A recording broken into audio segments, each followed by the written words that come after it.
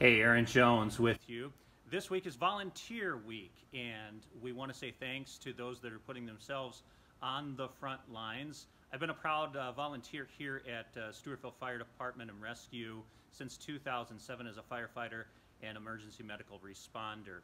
And this week, as Volunteer Week continues, Governor Walz has issued an invitation for individuals to make cloth masks. And I just happen to have one here that my wonderful wife Deb has made.